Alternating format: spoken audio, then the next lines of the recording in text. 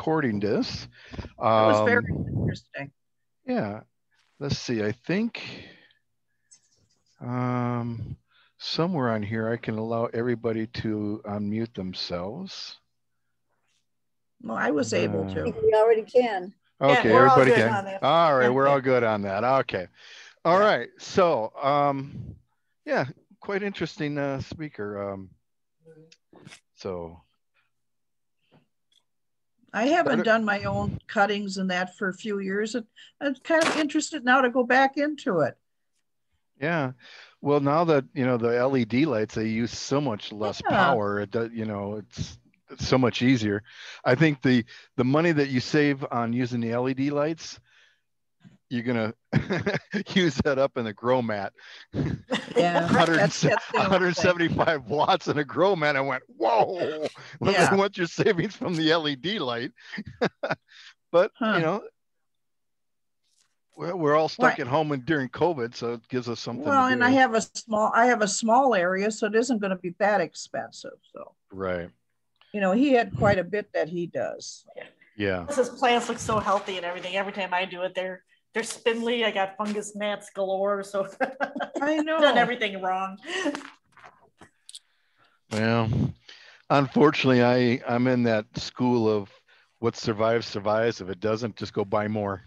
Right. It does. That's the way I look at it.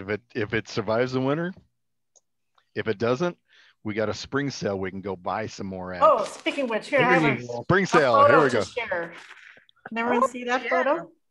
Yeah. So our carnivorous plants arrived dormant, and so they're growing out at the grower, and they're all about to bloom. Yeah, it looks like it. So cool. I thought that was nice. That'd be awesome. That's cool. So Jan, if we plant those, we don't have to worry about flies, right? Correct. They will feed themselves with whatever flies you have. So just put a couple carnivorous plants down with your seedlings. Yeah. All right. Nice, I know. Nice article I always had was the moisture. About the sale. Okay, somebody was talking over Jerry. So who was talking at the same time Jerry was? Norma? Was that you? Yep. All right. What'd you say, Norma? We didn't hear you. In the Minneapolis Trib, there's a nice article about the spring sale, our spring sale, and about how the plants are going. People are really crazy for buying plants this year because they've just been shut up for so long. So it sounded like if people are reading that, we should have a very good sale. Okay, and they mentioned us? Oh, it's like a 4x4 section that just talks about our sale. Wow. What date was that on the Star Tribune? Today's. Oh, okay. I'll get the page. Okay, I guess I'm going to have to go buy that Minneapolis Star and Sickle then. That's what I call it. Sorry, folks. That's my political statement for the day. That's nice to know. Spring sale. So Jan, Jim is here. Yep, Jim's here. He's muted. So I don't know if he can unmute himself. There he is, unmuted. So we're still looking for volunteers, folks. We need to get the word out. I'm starting to get extremely stressed by looking at that volunteer sheet that is only half full. Steve, I can give you some statistics from this morning if you wish. Okay, I didn't look at it today. Okay, I added them up this morning. The pre-sale functions were at 82%. So we're really good on anything prior to the sale dates. From the sale dates, all of the sale dates and the teardown were at 44%. We right now have 59 signups out of 135 that we'd like to have. So the selling people and the teardown people, that's where we need the help. Okay. So, and Jan, you had sent me an email saying that you were talking to the master gardeners of Hennepin County and Ramsey County. Has there been any further word on that? Yes. For all master gardeners in the state of Minnesota, we're still under what's called phase 1 protocols, meaning no in-person volunteering is possible. But what they've done is do it by exception. So you have to submit like a project proposal to the state that says, here's what I'd like to do for volunteer hours, and you know, here's my protocols and blah, blah, blah, blah, blah. So there's a whole bunch of things that you have to meet. And in talking with our Hennepin County coordinator, we do meet all those requirements. So I have submitted a project proposal to the state of Minnesota to allow master gardeners to help volunteer during our sale hours. If that gets approved, then they not only will we be able to open up our volunteer slots to them, but they can claim hours, which is really important to them, because up until this whole, you know, last year plus, the only way you can get hours is like doing Zoom meetings and stuff like that. And people are really sick of doing that. So I'm very hopeful that in the next week or two, we might be able to open up our volunteer slots to some master gardeners. But I haven't heard back from Ramsey County yet as to if they want to join in on that. But I think I'll wait to see if we get our thing approved and then see. And the other side benefit of letting them know that they can volunteer is letting them know we have a plant sale. So if they don't want to volunteer, they can sign up to buy plants. There you go.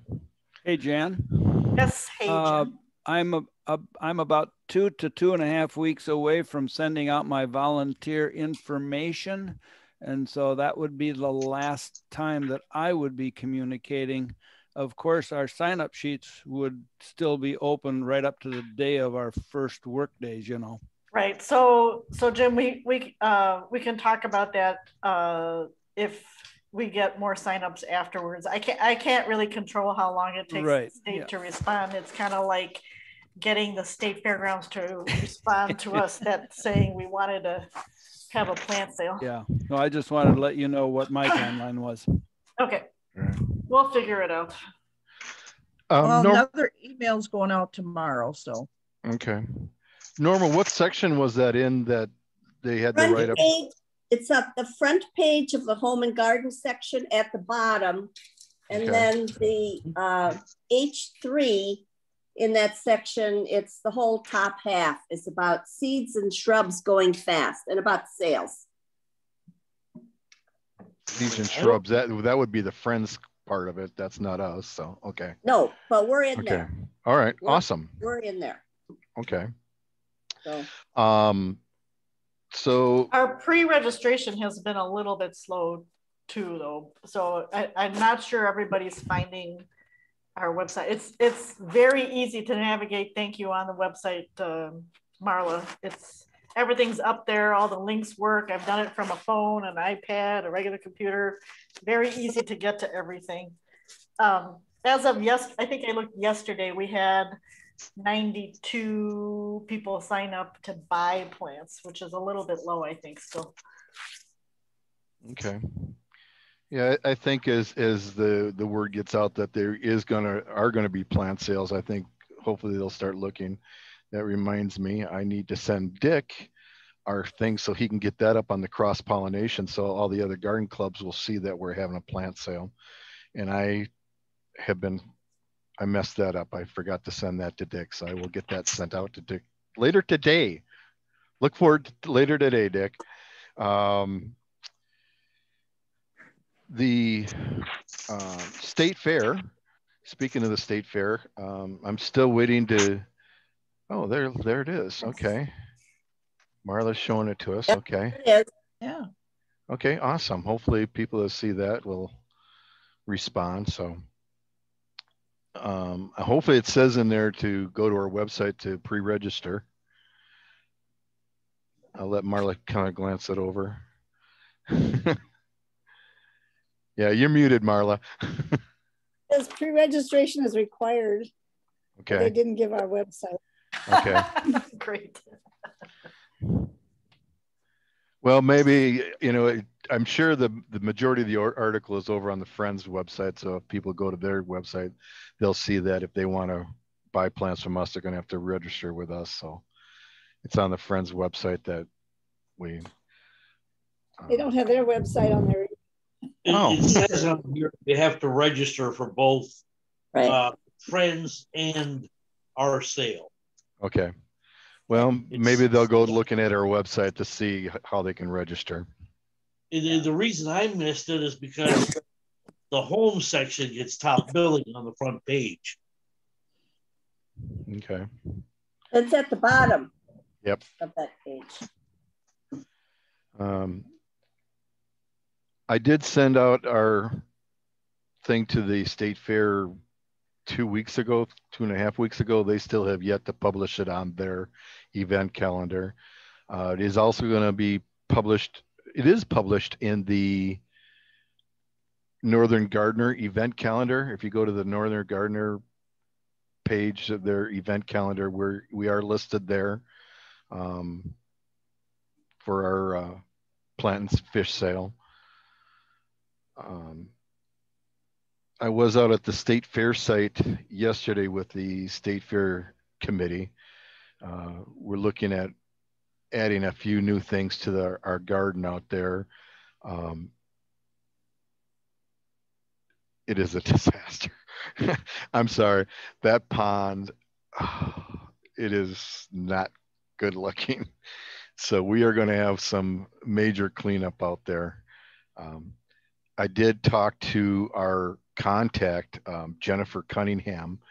They will be turning on the electricity. They will be turning on. And as soon as they do that, she is going to contact me.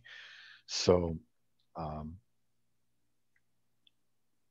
the fencing is not going to get replaced. They are going to fix what's broken out there. But yeah. Apparently they must have a lot of cedar rails and a lot of cedar posts sitting in a warehouse in the back of the state fairgrounds, because we counted 11 posts that need replacing, and I would say 75 to 80% of the rails need replacing, because half of them are being held together with zip ties. So that ought to be interesting to see when that happens. But they will be replacing that this spring sometime, and they will be turning it on. So we will be having a major cleanup out at the state fair. The pond is in serious need of cleaning. So I don't know if we're going to have to get in there with waders to get all the 4.5 feet of leaves out of there before we can even drain it, because otherwise they're going to just clog it. And so with that, anyways. Okay, while you were talking, Steve, I went back to look at pre-registration sales, and that Star Tribune thing must have driven a few, because we got another dozen just today. Awesome. Yay. Registration, so we're up to 115. That's awesome. That is awesome. So we're getting people pre-registered. The word's getting out there. There will be a plant and fish sale along with the Friends School. Volunteers are coming in slowly. Hopefully the Master Gardeners will allow the Master Gardeners to go ahead. In my conversation with the Jennifer Cunningham, the Minnesota Horticultural Society has adopted a garden. It's on the other corner from where we are, on Underwood and Jetson there, right across the street from the haunted house. Mm-hmm. They have a small water feature in there.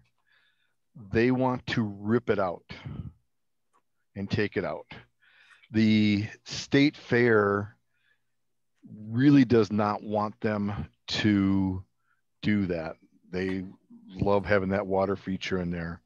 So she talked to me and wanted to know if we would rent out our services to the Horticulture Society to maybe take care of just the water feature itself.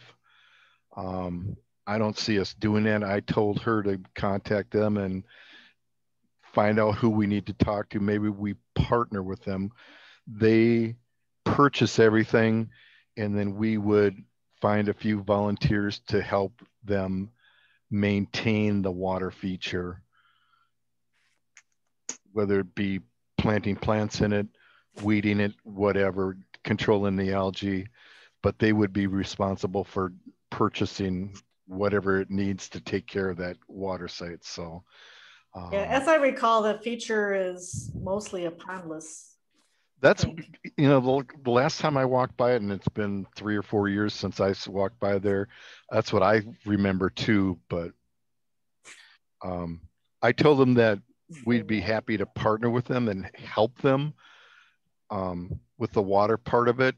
But, you know, I need to bring that to the board to find out if that's something we really want to do. There's some more conversations that have to happen before anything, but. Is that the one that has a little waterfall? Yeah. Well, there's two of them. There's one, so there's one by the Minnesota Landscape Association. That's the one that would be just around the corner, 90 degrees from us. They're the ones that cause all of our water problems. Correct. And then if you keep going around the corner to the next corner, that's the Horticulture Society pond. And they have an arbor there too. I think they have an arbor leaning up to it, and then kind of like a pondless waterfall. That's a little bit, their pond is bigger than the Landscape Association. Yeah. And it's literally like right across the street from the haunted house. Right. Yeah. So, and they have a lot of seating area, big rocks people can sit on. It's more of a sitting type of garden where it's green space is what it is. But I think theirs is pondless, but I can't say for sure. When I went on Google Maps and looked at it, it looked like there was a small open area of water there, but it was hard to tell. Google Maps just didn't go in close enough. But yeah, that one that's just right around the corner, they're the ones that caused all of our water problems. Basically, their water would overflow into the streets, so the state fair people would come up and shut the water off, which would shut off the water to our pond. So now that has been fixed. Oh, there's a website. Jan shared a website with everybody. And so that's the link to the article for the Star Tribune, and we are listed there, and our website is on there.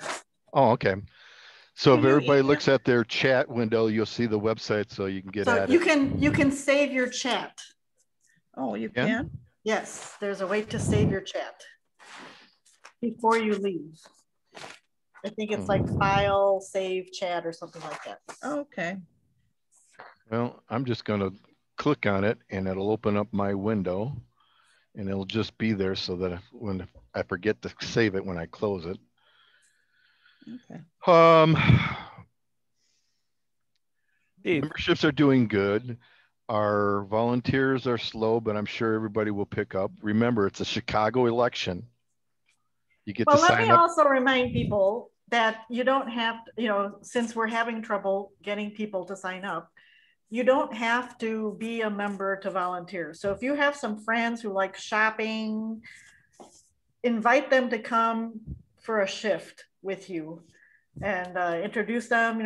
It's a nice way to kind of hang outside and talk to people who love plants, and they will get the same perks as other volunteers. So they can shop on Wednesday for us. They can get 2 plants at 20% off, and they can get 50% off afternoon on Sunday. So if you have friends, because I do have a friend who's not a member, and I invited her to sign up as a volunteer too. So maybe we can use that to help fill in our slots as well.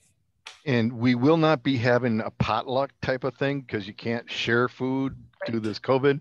Right. But we will be bringing in Subway sandwiches or Jimmy John's or whoever ends up being the cheapest. We will be bringing in a sandwich and some chips and water that we will supply all of our volunteers.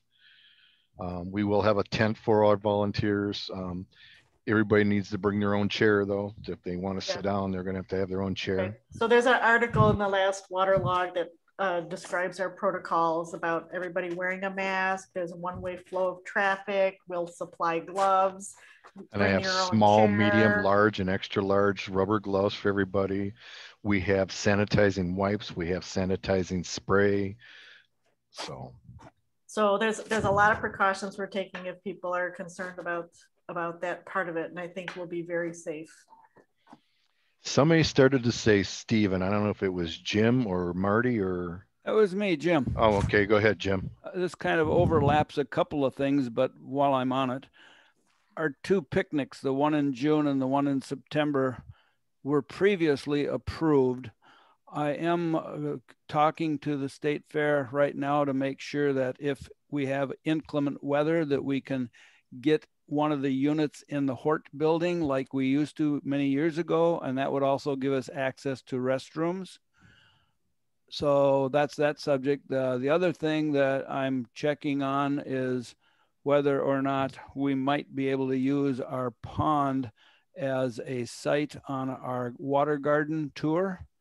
And I think it's going to go. I'm waiting for their final approval because they have to coordinate all events that are going on in the fairgrounds. They're limited to 10,000 people, and there is a horse show going on. So I think it's going to fly, but I'm waiting for them to approve that. Okay. Yeah, using the Minnesota State Fair water garden as a pond site is going to be one of our last resorts. Yeah. We are still contacting pond owners, so. Yeah. As long as we get the approval, then we've got the option. We do have 5 people who have already confirmed they will be on the pond tour. And we just sent out another 15 invites to, we're going to maybe move a little farther south to the south side of 694-94 between the 35W corridors to see if we can get some more people to say yes. So the pond tour is still on. We do have some people have said yes. We are expanding our area to see if we can't get some more people. Pond tour is on. Sandy, do you want to maybe just talk about the pond parties? Sure.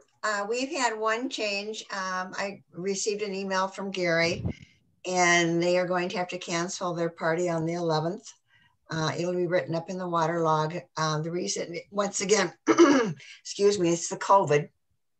He's been participating in a study about how effective the vaccines are with people that are taking these drugs so that they, because he does have a kidney, he's been a kidney transplant, and they have found that to suppress the immune system, that the vaccines are not effective. They have no antibodies afterwards, and including him. After the first vaccine, they have no antibodies. Almost all of the people that are in the study. So the study hasn't come out for after the second vaccine.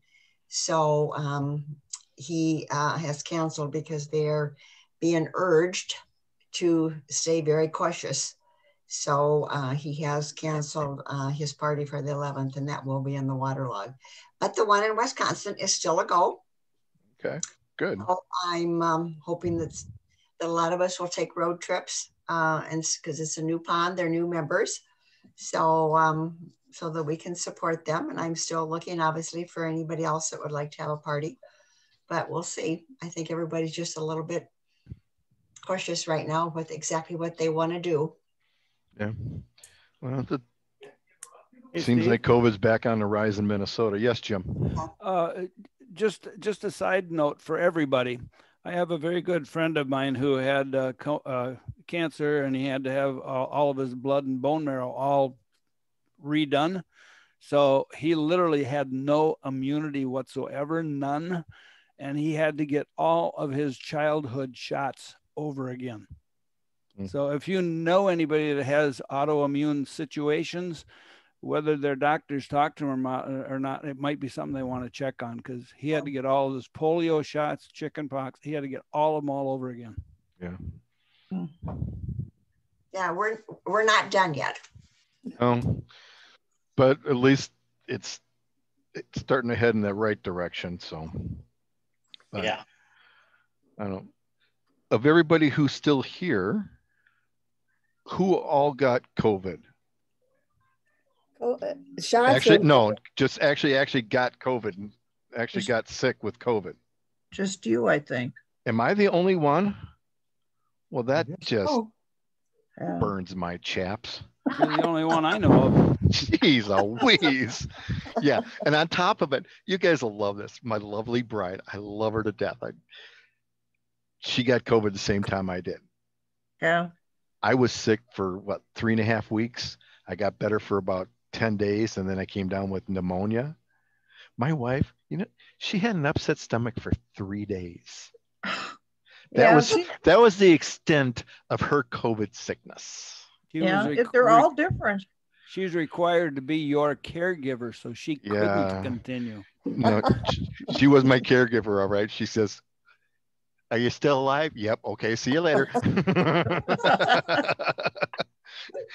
I'm not a good patient, folks. I'm not a good patient. I love the woman to death. She's a saint, putting up with me for 45 years. So, anyways, and everybody's. How did your second COVID shot go? Fine.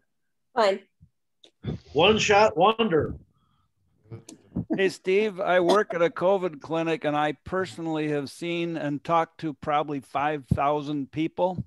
I can count on one hand how many had a moderate reaction. And they ask everybody when they have their second shot. So it's really been good. All right, folks, I quit. I'm done. I'm out. I got that. I'm talking about reaction to the shots. That's what I'm talking about. I got the second one Wednesday. Fine, nothing. Thursday, got up. Wife says to me, "How you feeling?" I said, "I'm feeling great." She goes, "Okay." She goes out and get a cup of coffee. Somebody flipped the switch. My head started spinning. My stomach started spinning, and somebody hit me with a Mack truck. Yeah, Steve, actually both Mark and I, the day after our second shot, were feeling really out of sorts. Thank you. I wasn't, Finally it wasn't somebody nauseous, but it was like we were so tired. And so and we both had headaches. Yep. I was tired. I was very tired and had chills. And Jim had nothing. Didn't bother him a bit. Yeah. You see me, Jim? I say women are having things worse than men. Sorry, Steve. Yeah. I'll tell you what. Just complain about it more. Oh. There you go, Jan. Yeah. No. I came back in this bedroom. I laid back down, and my wife said, "Are you going to survive?" I said, "I think so." She shut the door and left me alone for 2 days. Oh gosh. So I'm hoping everything's over with. Well, for most of us in our age group, the younger ones between 25 and 40 tend to react more than the older people because we have a stronger immune system. Right. Yeah, so true. See, we are in a better group, except Steve. Yeah, well, I'm probably, let's see. Well, maybe. I might not. Stuart, are you over 65? Oh, 67. Oh, gotta get up there. I think I am the baby here then. Darn it. Yeah, but you're not 40. No, but I'm 64. So anyways, I'm still the baby. You're on the edge. Yeah, I'm there. All right. Well, okay. So we talked about the state fair site. We've talked about the spring sale. We're good to go. I think it will be a success. We're going to sell out between me and Mark. We're not going to have any plants left. There will be a fire sale on Sunday. Did that other group come through and say they would look at buying out what's left? I don't remember who it was. Yeah, it's not buying out. It's first choice. So no, I meant when everything is all done. Yes. Somebody. That's what I'm saying. It's not buying out. It's first choice of whatever is left at the end of the day on Sunday. Oh, they may buy a bunch but leave some. Correct. Gotcha. And We all get of to all know. my sellers going to do such a fantastic job. There won't be anything left for them to buy. So I sure hope so. Is that the vaccine talking? Well, I could bang my head against the back of the wall, but I thought this was easier. But anyways, Yeah. Anybody have any more questions? Anything they want to bring up? Anything? No. Just Good to keep see. asking your friends to help be volunteers at our sale. There you go. Really, I mean, that can work very, very well. Might even turn them into members. Yeah. Awesome. I'll go online and sign up right after we're done here. All right, Stuart. There you Thank go. you. But We're holding you to that. Oh, I will. we're gonna go online to check. Sure he is. I'm gonna go check the ball game score. I think they're probably Yeah, over with by now. I already set up the email to go out at 7:45 tomorrow morning. I Sweet. could reschedule it, and I added in about the perks this time, so hopefully Okay. that will help. But I looked at the last email, 51% opened it up. How All much? right. So hopefully, F. yeah, that's half of them. That's excellent. Yeah. All right. Well, I'm going to